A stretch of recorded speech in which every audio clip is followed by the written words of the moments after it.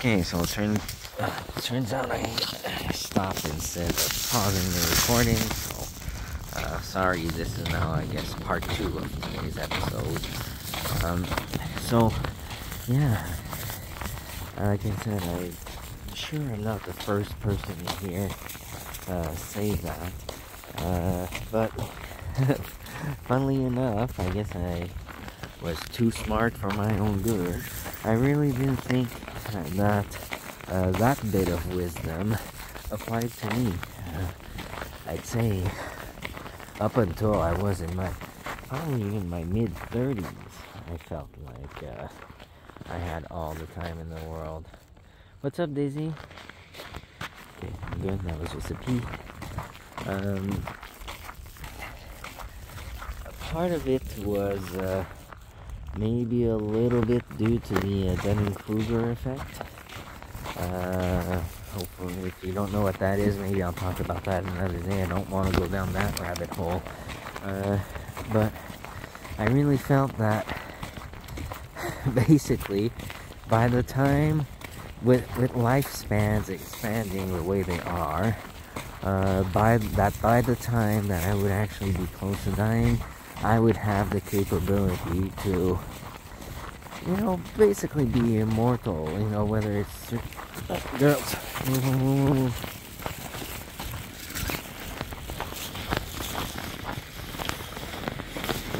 Wait, miss that, wait. Okay, come on.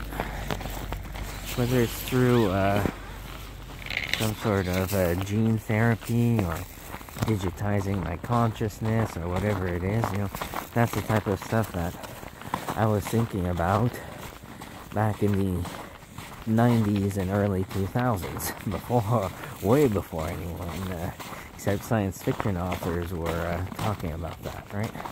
So anyway, due to that sort of illusion, I felt like my life plan was that, and sometimes I gotta kind of say still is, but I'm gonna live to 150 or 200 years old, if not more, right? If not, if being immortal or and that by that time technology will have advanced enough that you can basically avoid. I mean, I can get into the why of that. Maybe I'll do so in another episode, but let's just say that there was some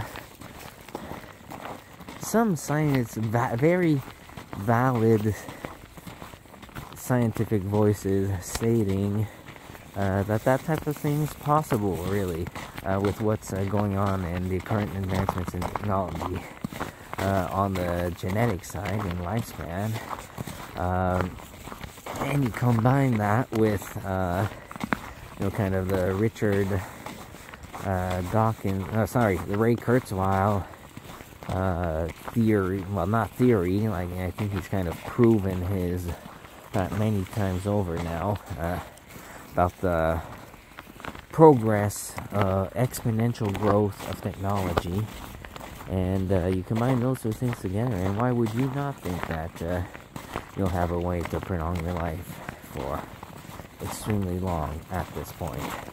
So I felt that what is considered to be a normal lifespan right now, in my mind, that was kind of just the intro to the game. So I felt like I could, after having been kind of, like, I don't want to feel like sound like I'm bragging too much, but I was something when I was in high school, definitely, and before that, and after that, like I've mentioned before, a few examples, but let's just say, hockey, I could have competed if I didn't stop doing that in order to go for the national team in karate.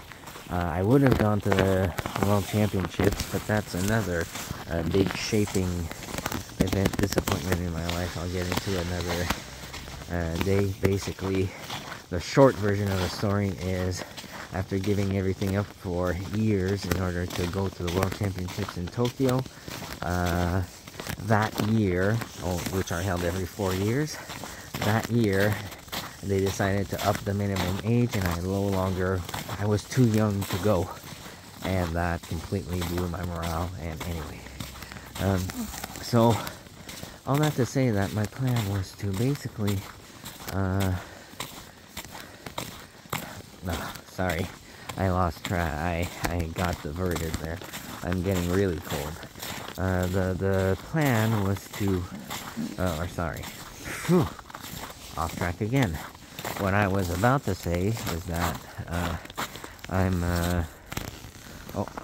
Daisy again. Okay, 1 second.